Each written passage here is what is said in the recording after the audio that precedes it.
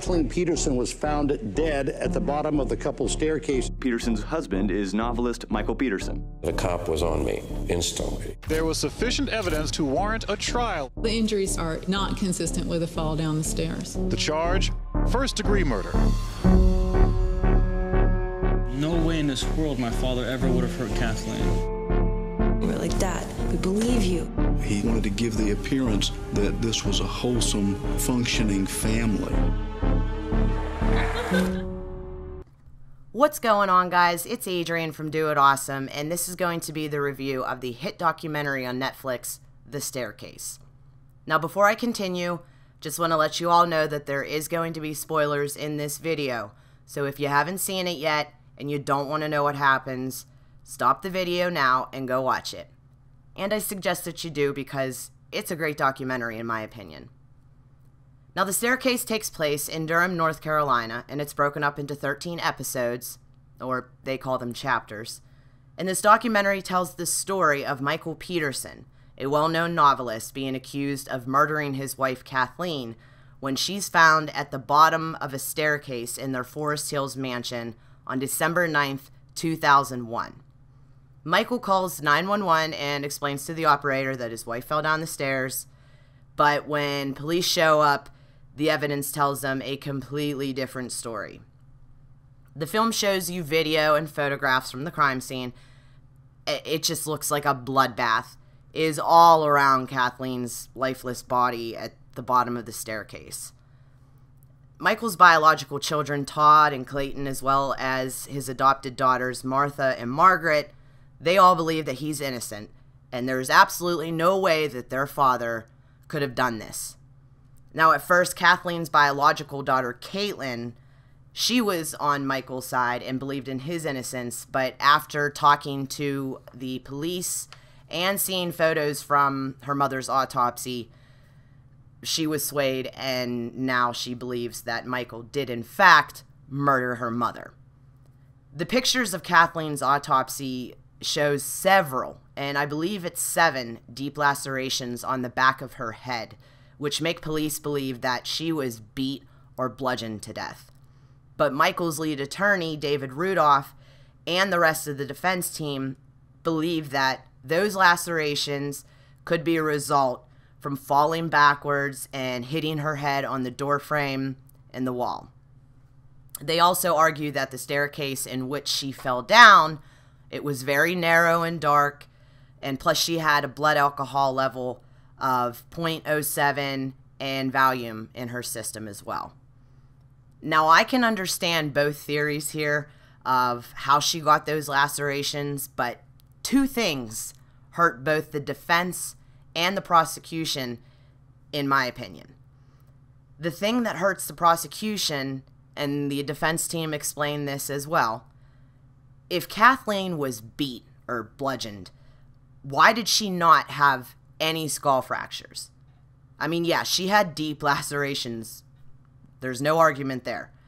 But if somebody was beating another person over the head with an object and with such force, you would have skull fractures or contusions on the brain, something. I understand that she could have hit her head and cracked it open from the fall, and this is what hurts the defense, the amount of blood, period. I mean, there was a lot of blood. Now, after some digging and investigating, the prosecution find out that Michael Peterson is actually bisexual, and they discuss motive because his marriage wasn't as perfect as everybody thought it was.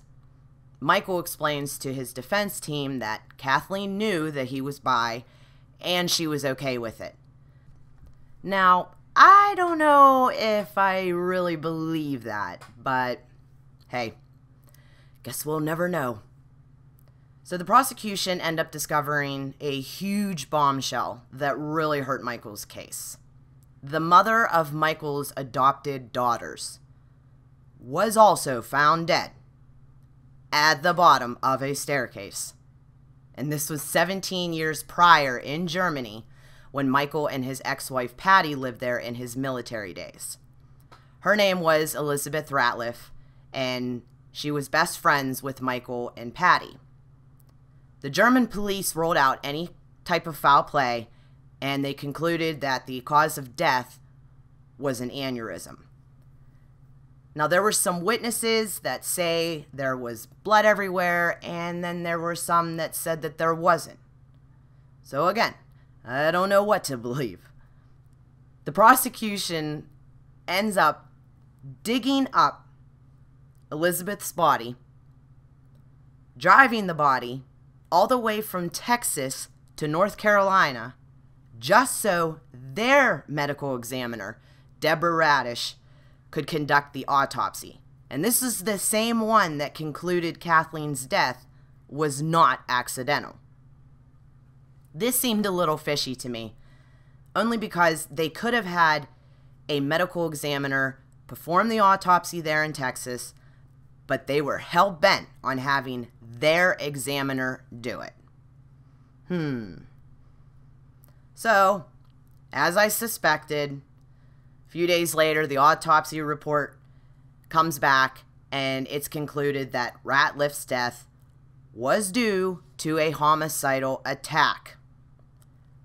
Throughout this whole documentary, I had a weird vibe about the prosecution team, but that's just my opinion.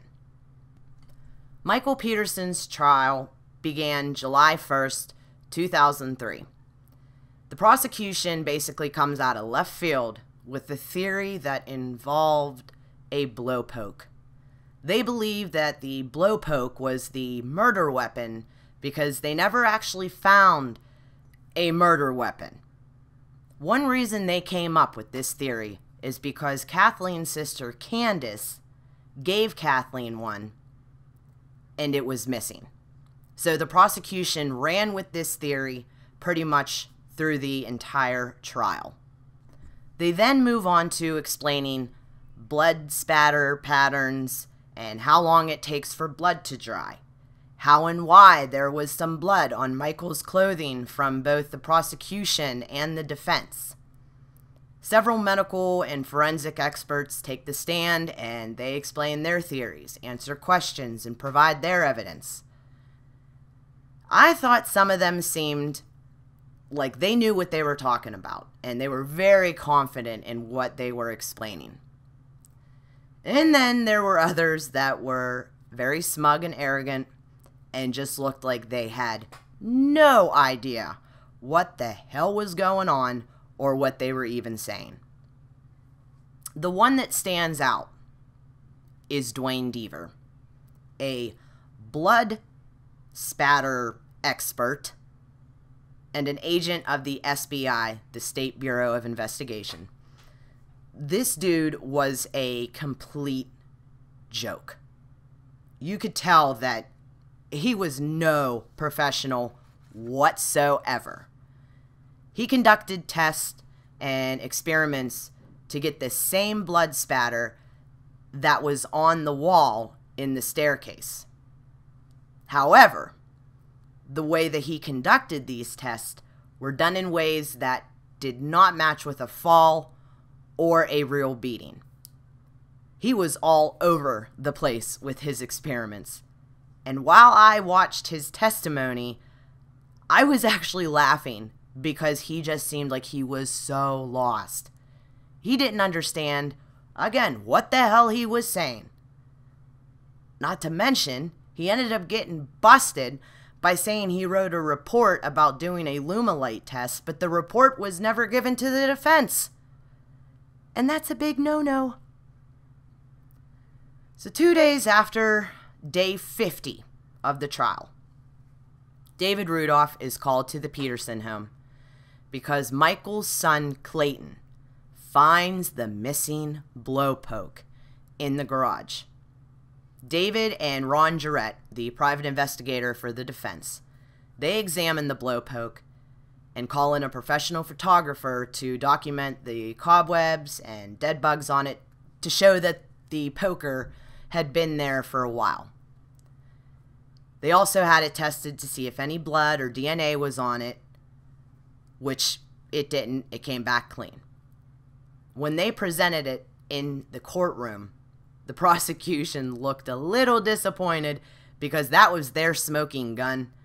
And now the mysterious blowpoke that they thought was disposed of is there, and there's absolutely no evidence on it.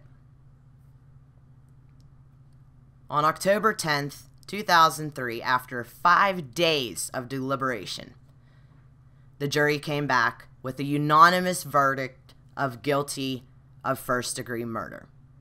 Michael Peterson was sentenced to life in prison without the possibility of parole. I was shocked when I heard this verdict, only because there was some fishy statements and witnesses and theories that the prosecution provided. I really can't say that I believe that Michael's innocent, but I also can't say that he's guilty. I still don't know. Again, just my opinion. Well, in episode 9, we find out that at least one of my suspicions about the prosecution was correct, and there were, in fact, some crooked factors and people in play. In November of 2011, 8 years since Michael was convicted, David Rudolph comes back after so many appeals and has a great chance to reopen Michael's case. Remember the so-called blood spatter expert from the FBI, Dwayne Deaver? Well, he was in fact guilty of hiding test results. He concocted bizarre experiments to shore up a prosecutor's case and a bunch of other key elements. Deaver's testimony was the most important evidence presented at Peterson's trial. The bloodstain inside Michael's shorts. So basically, Deaver did a blood spatter test, and it had nothing to do with the way that they thought Kathleen would have been struck. He did it in a way so that he could get the bloodstain on the inside of his shorts to say, yep, Michael did it. Deaver not only screwed over Michael Peterson, but others as well, including a man named Greg Taylor, who served 17 years in prison for a murder he didn't commit. I think this weasel needs to be put behind bars for messing with people's lives, because that's just wrong. On to December 6th of 2011, that started the hearing for a retrial because Michael Peterson wasn't given a fair trial, and it's his constitutional right to have one. So on December 9th, 2011, Peterson was granted a new trial and was freed until the new trial would begin. David Rudolph discussed a plea agreement with the new district attorney, Roger Eccles, who was open to it until Kathleen's sisters, Candace and Lori, and Kathleen's daughter, Caitlin, fought against that. That in turn swayed the DA to not agree to the agreement, and Rudolph pretty much had enough. He explained to Michael that he was living in Charlotte now, and he was just burnt out on the case. He had enough. Rudolph then passed Michael on to the lawyer that handled Greg Taylor's case, and I hope that I pronounce his last name right, but his name was Mike Klingsum. So he's now working with Michael Peterson, and he thinks they have a good case and they might be able to dismiss Michael's case altogether. Well, he ends up having a damn stroke 2 weeks before he's set to argue that motion to dismiss Peterson's case. So in steps his second chair, Mary Jude Darrow, or Darrow, however you pronounce it. Her and Jim Hendricks, a private investigator, find that the evidence boxes and bags were tampered with and ripped open. They then argue in court that there can't be a fair trial now because the evidence has been tainted. But once again, Michael gets screwed, and the judge says pretty much, oh well, that's nothing. We're going to reschedule a retrial anyway. Now, Rudolph sees this and comes back on to the case. He sees that this is just ridiculous, like I thought as well.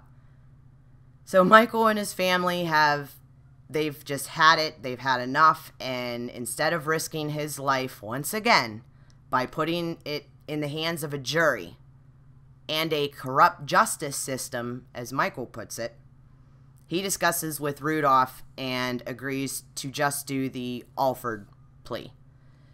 It basically says that he's guilty of voluntary manslaughter, but he's not saying that he's guilty of killing Kathleen. So then he goes there, does the Alford plea, and he's free to go. Doesn't have to serve any more time because it's already time served for when he was in jail before for 8 years. And that's pretty much it. They show Michael talking to the camera more, talking about life and everything else. But all in all, I really, really enjoyed this documentary. I thought it was very good, very well made. However, it was a one-sided viewpoint. This film was made so that the viewer could have sympathy for Michael Peterson. Plus, it had all the facts and evidence, statements made from the defense team and the Peterson family. So it is hard to say if he did it, if he did murder Kathleen, or if he didn't murder her, if it really was an accident. The prosecution still, they seemed fishy to me, even though this documentary was on Michael's side, and I realized that. But, I mean, come on. One of the lead people that testified for the prosecution got busted for being a straight-out liar. So, honestly, it really depends on the individual that watches this film, and they have to decide for themselves, bottom line. So for those of you that watched this, what did you think? Did you enjoy it as much as I did? And do you think that he murdered his wife? Or do you think it was an accident that sent an innocent man to prison for 8 years? Let me know in the comments section down below. Alright guys, that's it for this video. I really hope you enjoyed it. If you did, be sure to leave a like, and don't forget to hit that subscribe button down below. I hope you guys have a fantastic day, and I'll see you in the next video. See ya!